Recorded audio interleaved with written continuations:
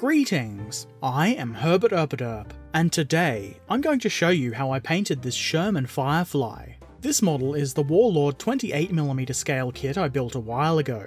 If you want to see the build video, there's a link in the description and in the card in the upper right corner of the screen now. Enough jibber jabber, let's paint. I primed the tank with AK Interactive Black Primer and Microfiller, though obviously you can use whichever primer you like. I then apply a base coat of Vallejo model colour olive grey, building it up with a few layers.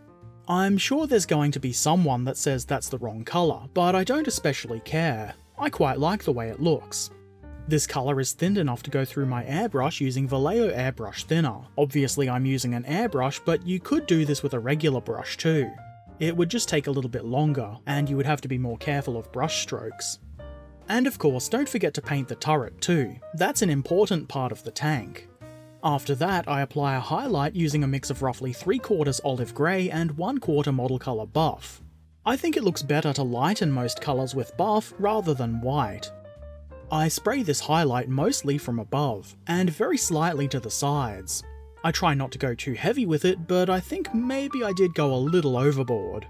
I then add a further highlight using the same two colours, this time mixed roughly 50-50.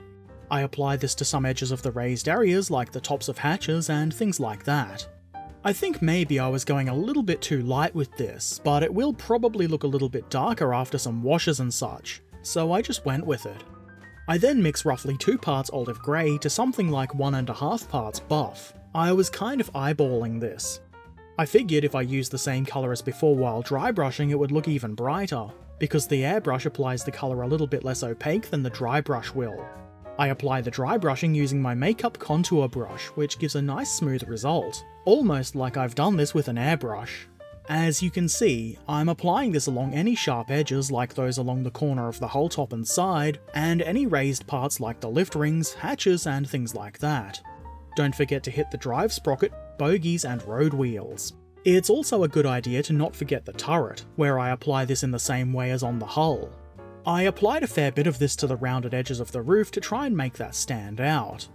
This technique is pretty easy, but I feel like it adds a lot and helps to define the edges and details.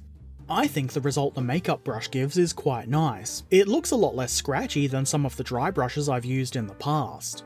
Not that scratchy is always a terrible thing, but sometimes it's nice to have a smooth result too. At this point I'm looking at the model and thinking it's a little bit too light, though I'm otherwise happy with the highlighting. I decided to try applying a wash of Secret Weapon Green Black. This was diluted roughly 3/4 green black and 1/4 water. I apply this all over the model, or at least where the green is going to be anyway. I try to apply this fairly uniformly, though it will naturally pool up in corners and gaps. When doing this, make sure not to allow the wash to pool up on flat surfaces as it dries, or you'll be left with bad looking tide marks. Make sure to try and get rid of any bubbles for the same reason. I leave it to dry and this is the result. The tank has definitely darkened down a bit. You can still see the colour variation from both the airbrush highlighting and especially the edge highlights with the dry brush, but I feel like it might be a good idea to reapply the dry brushed highlights just to try and make it stand out a little bit more. This time I made the mix roughly 50-50, though leaning a little bit towards having slightly more olive green in the mix. I apply this in pretty much the exact same way as I did the previous dry brushing because, well, I didn't see a reason to do otherwise. It's looking nice and green so far. I was feeling pretty satisfied with this colour, so I decided it was time for some decals. Before that, I apply some gloss varnish to the areas where I plan to put those decals. The markings I chose aren't based on anything specific, I just wanted them to look somewhat plausible and close enough. After all, I'm not really a rivet counter of any kind. As long as the model looks right, that's good enough for me. I applied a yellow triangle to the side of the turret. I believe this means that it belongs to the A Squadron of the 1st Armoured Battalion Coldstream Guards, part of the 5th Guards Armoured Brigade. At the front of the tank I applied markings that seemed appropriate for that brigade. I'm pretty sure the 52 in the red rectangle is fine, but I know I got the bridging weight marker wrong. I have 30, and I think it should be 33 for a Firefly, but 30 was the closest I had, and I didn't really feel like trying to find, order and wait for a correct decal to arrive. The decals I've used are a combination of those included with the kit, a separate British Tanks decal set, also from Warlord, and some tank numbers from the Universal Carriers kit. So they're all Warlord decals, just from a variety of kits. These decals could all be totally wrong, but it looks good enough to me and that's what matters. It is, after all, my tank. I chose the name Belvedere for this tank because I thought it was the most entertaining choice from the decal sets I had on hand. I also added a star on the engine deck. I've applied it a little bit off-center to avoid the gun travel lock. I'm not sure if that's historically accurate or not, but I don't really care, it looks fine to me. Next, I applied some chipping using a piece of foam. You've seen me do this a billion times, or at least a few times, so I'm not going to go too in-depth in the process here. There's a link to the foam chipping quick tips video that I did in the description and in the upper right corner now. The colours I've used here are the usual Vallejo model colour German Grey and model colour Mahogany. The mix is roughly 3 parts German Grey and 1 part Mahogany, though I do eyeball it and make modifications quite a bit. This time I added a tiny little bit of model colour London Grey just to see how it might look, and I think it worked pretty well. So it was maybe 3 parts German Grey, 1 part Mahogany and 1/4 part London Grey. It wasn't much London Grey at all really, just enough to make a difference. Then, I used the same colour and a fine brush to apply a few longer scratches and chips in the areas where the foam simply couldn't reach. When doing this, go slowly and carefully. It can be very easy to make it look like accidental paint strokes rather than scratches. Time to paint the tracks. I base them with Vallejo model colour Black Grey. I use a bigger brush for the larger surfaces, trying to avoid the drive sprocket. I don't want to paint that grey. I usually find it pretty easy to paint the tracks while they're on the model. I have had a few comments asking why I attach the tracks before painting. Part of the reason is because I don't usually have a lot of trouble painting them while on the tank. Of course, this does mean that the top of the treads doesn't get painted, but if I can't reach my brush in there to paint them, they're probably not going to be seen anyway. It's also so that I don't lose the tracks before getting around to painting the model, which could be rather annoying, as you might imagine. Once I've painted the larger areas, I step down to a smaller brush to get in between the teeth of the drive sprocket and in and around the road wheels. Make sure to paint the inside of the tracks too, even on the upper section. It is pretty easy to forget that. I also use the same colour to paint the return rollers and the road wheel tyres, of course trying to be neat and not paint the green parts grey. Next, I figured I might try something a little bit different with the tracks. I applied a kind of highlight with model colour London Grey. I apply this along the guide horns and the raised chevrons on the tracks, and then I figured why not apply it to the bumps along the sides of the tracks. It doesn't really look good at the moment, it's a bit stark, but I'm hoping it will be much more subtle when the weathering is applied. Then I get the black grey out again and paint the spare road wheels, which I totally didn't forget to paint while I was doing the tracks and regular road wheels. I wouldn't do that. I'm going to continue using the black grey for a while on the tank's tools. You could use any colour that you want really, but I feel like it's pretty convenient just to use one colour. I paint these, I assume, gun cleaning rods. These are pretty easy to paint. I'm obviously trying to avoid the straps that are holding them down. Then I hit whatever this thing is. I believe it's a giant wrench for track tensioning. And then the head of the hammer, and pretty much anything else that's made of metal. I might have accidentally painted some of the wooden things metal too, but maybe not? I'm not 100% sure, not being a tank surgeon and all. Most of the tools should be metal though, so I think I'm fine. Things like the shovel head and pick head are obviously candidates for grey. These things can be quite fiddly to paint, but it can be done neatly if you take your time and be careful. You don't necessarily need to use the smallest brush you have for this. For instance, I'm using a fairly big brush here. Just go slowly and carefully and you shouldn't really have an issue. The same thing goes for this cable. Painting something like this could be a little bit daunting for some. It's so long and there's so much opportunity to make a mistake, but just go slowly. Also, using the side of the brush and running it along the top of the cable is a good way to do this. You can use the cable part itself to guide your brush. It's not really that hard. I then paint the pintle-mounted machine gun, again using the same colour. I make sure not to paint the ammo box because that should probably be green and it helps to break up the grey of the gun. Also, I left the mounting thing green too. I'm not really sure if this should be green, but I thought it would be more interesting that way. Now for the tool handles and a different colour. I'm not really sure what the most realistic colour for these is, but I like to do wooden handles with model colour Cork Brown. I carefully applied it to all of the things I thought might be wooden handles. I think I may have thinned this colour just a little bit too much, but it's not so bad doing multiple coats. Of course it does take a little bit longer because I'm going slowly and trying to be careful, but I got there eventually. I then use Army Painter Dark Tone to darken down the metal on the tools I've just painted. Simple enough. I make an effort to only paint the grey areas, but this will also kind of pool around the parts very easily. That's fine as long as you don't go overboard with it. It'll help create the appearance of shadows and help the parts stand out a little bit. If you do make a mistake, you can always just blend it into the surrounding areas and call it weathering anyway. Similarly, I apply Army Painter Strong Tone to the wooden handles. This darkens them down and adds a bit of variation to the woody tones, just as easy as the previous step, though it doesn't quite look as convincing as shadows, so I try to be a bit more neat with this. After that, I apply a coat of gloss varnish. In this case it's Minotaur gloss varnish, but you can use whichever you like. A gloss coat at this stage means it's time for enamels. The gloss coat should protect the previous acrylic layers from destruction at the hands of the enamel and thinners. First, I apply some AK Interactive track wash to the tracks.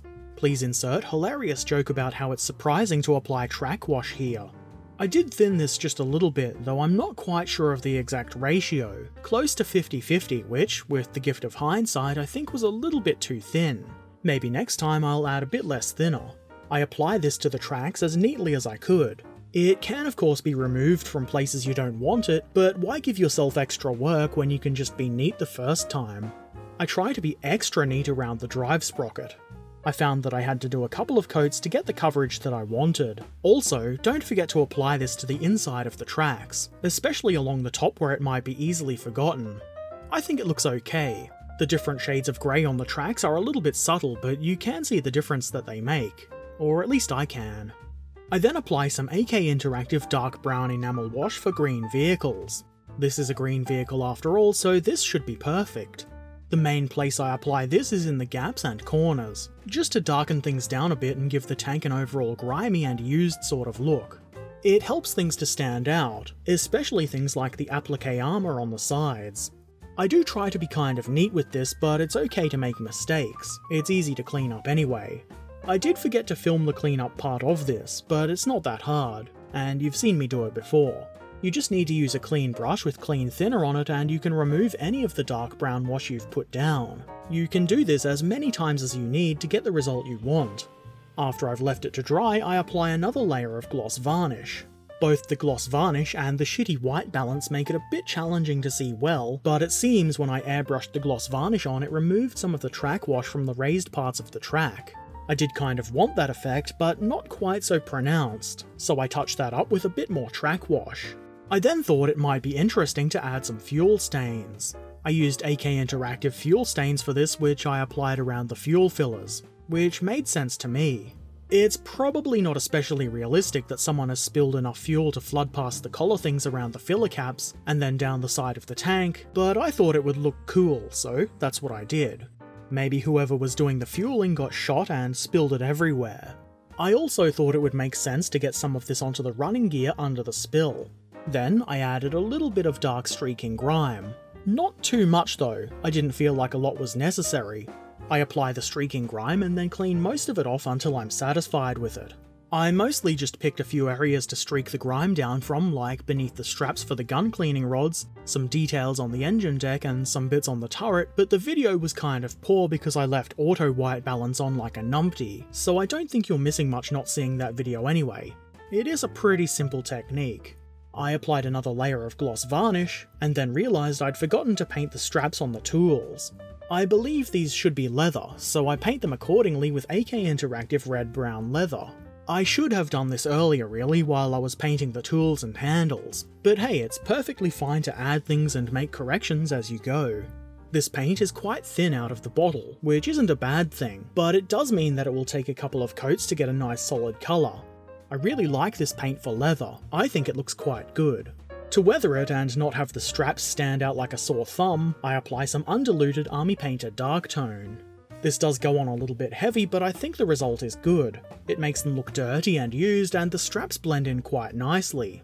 So far I'm pretty happy with what I've done, so it's time to apply some dust effects. First, I spray AK Interactive Dark Mud at the lower areas of the hull, mostly the tracks. This is thinned with white spirits, around 2 parts dark mud to 1 part thinner. I do this fairly lightly in small bursts so that I don't go overboard with it. I'm not trying to make the tank look muddy, I'm going for a dusty effect. I feel like it makes sense that it would be darkest and thickest at the tracks. I spray a fairly light amount of this onto the turret too, otherwise it might look slightly mismatched with the hull. I follow this with AK Interactive Summer Kursk Earth, mixed at about the same ratio as the previous colour.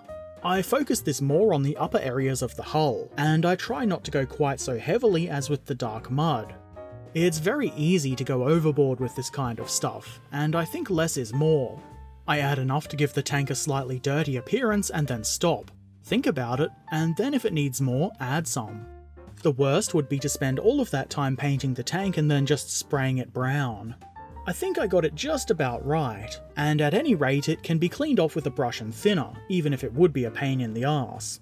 I add one more dust colour, AK Interactive Africa Dust. This is thinned roughly 50-50 thinner and colour, leaning slightly towards more thinner. I spray it very lightly, and only at the top of the tank. I figure that's where the light should be hitting it the most, and the dust might look a little bit lighter on top. At this point I realised the dust kind of obscures the fuel stains, but I waited until after I'd applied the finishing coat of AK Interactive Ultra Matte Varnish before I did anything about it. I figure the fuel stain should be a bit newer, and maybe doing it this way will make it look as though it's mixed in with the dust a little bit. I still wanted it to have a bit of a sheen to it though, so I apply it over the matte varnish. I applied this in pretty much the same way as I applied it earlier, and I think the result is pretty good. As a final touch, I take my 2B pencil and run it along the raised parts of the tracks, like the chevron patterns on the treads, the bumps along the sides of the track, and some of the guide horns. I also add this to the cable and most of the metal parts of the tools. It adds a subtle sheen of worn metal that's had stuff rubbing against it, but it shouldn't stand out too much. And with that, the Warlord Sherman Firefly in 28mm scale has been painted and is ready to put down some German big cats. I'm pretty happy with the results I got here, though admittedly it was a little bit rushed because I wanted to get the video done now. Gotta keep that one painting video a month streak going, it's only April. I don't think I've done anything particularly complicated with this paint job. Sometimes simple is the most effective. I'm sure some of the more rivet countery types will disapprove of the shade of green I've used, and I'd like to preemptively say I don't care. It looks fine to me. I could have painted the wavy creamy camo thing at the end of the gun barrel, but I didn't really feel like it, and not all Fireflies had that, so I think it looks fine without. It just means that the tank is a more obvious priority target for the Germans. But that's okay, just have to shoot them first I guess. That said, I will almost certainly add it if I paint another Firefly. It's bound to happen one day. I quite like how the tracks have turned out. I think the light grey highlighting on them adds a subtle little something that I like. There are a few spots on the model that I could have improved with green stuff prior to painting, but it just didn't occur to me until after I'd started. Doesn't really bother me a whole lot anyway, so that's fine. It should still look quite good on the gaming table. This tank, Belvedere, isn't really intended to represent a specific tank that existed. The markings are mostly there just so that it looks the part. It does vaguely resemble a Firefly belonging to the A Squadron of the 1st Armoured Battalion, or at least that's what I understood from the marking guides I looked at for suggestions. As usual, I have included a list of the colours I used in the description below. Of course, these are mostly a suggestion and to show you what I've used. You can use any colours that you like. Such is the glory of miniature painting.